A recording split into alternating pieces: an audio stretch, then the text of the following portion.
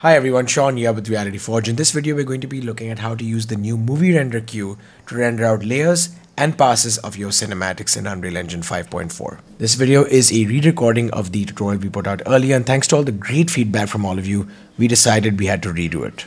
For this short tutorial, I'm using Jesse Storm's modular sci-fi environment and the cargo ship from Kitbash 3D. I first rigged the ship in Blender and then set up a control rig for it in Unreal Engine, along with some materials for the engine thrust. First, you want to make sure you have movie render queue enabled. If it isn't, go to settings, plugins, search a movie render queue and enable it over here.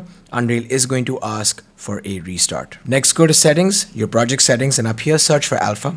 And this drop-down menu needs to be set to linear color space only, and then restart Unreal. Open your sequence in sequencer and click on this clapper over here. And then you want to click on this downward pointing arrow and then replace with graph experimental. Clicking on this will open the default render graph. The render graph, like blueprints, has nodes connected by wires and goes from left to right. So on the left here, we have our inputs, our warm-up settings, our game overrides, our output settings, and finally our outputs, which are defined on the upper left over here.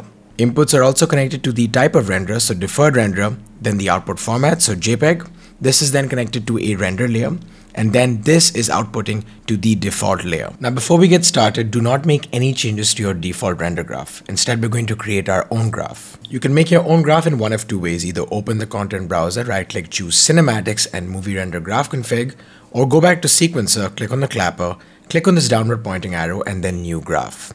In my case, I'm going to name this graph MRCG_lander. When you click save, Unreal assigns this graph to the movie render queue, and now we can click on its name to open the graph. To make understanding this easy, we're going to do something really simple. We're going to render out two layers, one for the ship and one for the environment. Let's begin by deleting the JPEG and the render layer node, and we're going to plug our deferred renderer into a PNG node. You can also use EXR if you want here. The PNG node is then going to be plugged into a collection node. The collection node is what we're going to use to isolate specific objects in our scene. So it's very important. We're going to give it a name, COL_ENV. After adding a condition group, there is a number of ways that you can set up this filter. You could filter for actors, tags, components, folders, and even sublevels. We're going to be using actor. After choosing actor, you can click on this button to open a list of all the actors in your scene, just like an outliner. Now I want everything in this environment but the ship. So I'm going to select the ship and the skeletal mesh that's its child, go to select and then invert selection. Now rather than adding every actor one by one, I can click on that button again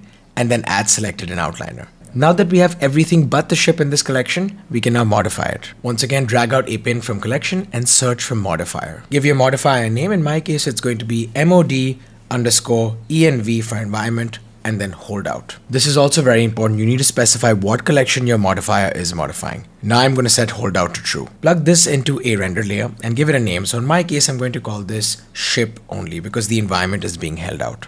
To conclude, I'm going to also change the name of this default layer output. So I'm going to click on output on the left here and change its name to ship only. And then finally, let's plug the output from our render layer to this. With all that complete, you can go back to Sequencer now and click on the clapper, make sure MRGC Lander is selected, and then render now local. If everything is correctly configured, you should now see transparency in your render preview. Like you can see here, only the ship is being rendered. In some cases, you may notice that your background isn't rendering correctly, and this is because of the absence of a sky sphere.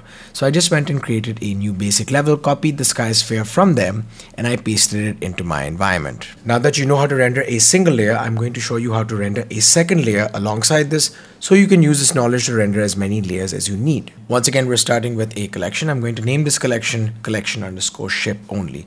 But this time around, to change things up, I'm going to filter by actor tag name. This means that any actors with the tag ship are going to be automatically added to this collection. Like we did previously, we're going to plug this into a modifier. I'm going to give this a name, so mod_hide ship. Again, very important you specify what collection you're modifying, and then we're going to set is hidden to true. This is then going to be plugged in as we have above to a render layer, and I'm going to name this render layer background only. Now we're going to add an output for this render layer, so we're just going to add an output like this and name it background only, just like we have done with our render layer.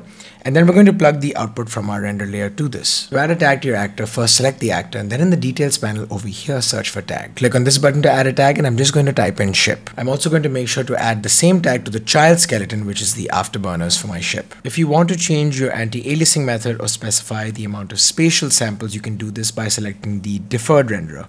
If you want to change your temporal samples, you'll have to add a sampling method node up here, and then you can go ahead and override and change it and then connect it to your warm-up settings. Before we conclude, worth noting that Subgraph lets you pass through any other graph inside your primary graph. And with that, you now know how to render layers using the movie render graph. As mentioned before, we got a few questions and comments on our first version of this video about passes and how to render these out, not just layers. If we were not using the movie render graph, we could click on deferred render and add a post-process material like this. The same can be done in the movie render graph by clicking on the deferred render node and then adding a post-process material like this.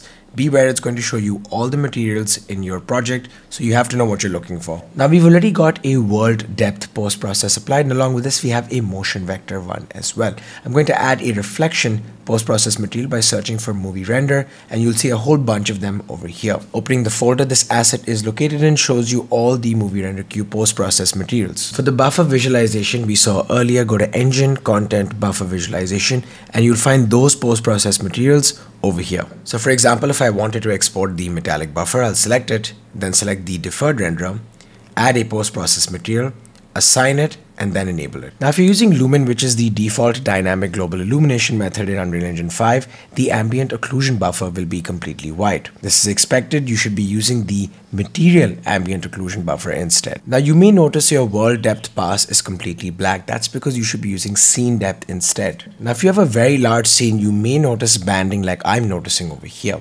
To fix this, we're going to open the scene depth post-process material, and you're looking for this number over here. At first I added another 0, reducing the value, and this removed some of the banding, but I ended up going with 0.5 zeros and 3, and this gave me a much better depth gradient. To conclude, don't forget to change your world depth post-process material to the scene depth post-process material that we've been working on. Now let's write all of this to a combined JPEG sequence. So I'm going to add a JPEG sequence node, connect this to a render layer node, no modifications or collections needed here. We're going to name this node combined passes. I'm also going to add a output with the same name. So we'll click on output here. We're just going to add an output and name this combined passes as well, and then connect the output from our render layer to it. When you render this render graph, upon completion, you're going to get an error. It's going to say missing expected renderer underscore sub underscore name. To fix this, click on your output format node, go to the end of the file name format string, add a dot and an opening brace. And here we can select renderer sub name. And with that, you now know how to use the movie render graph to render layers and passes of your cinematics in Unreal Engine. Let us know in the comments what you thought about this video. We read and try to respond to each one of them and try to implement the great feedback from all of you where possible, which is why we redid the initial version of this video to make it more accurate to what we were trying to demonstrate. As always, give us a like, give us a sub, and I will see you in the next one.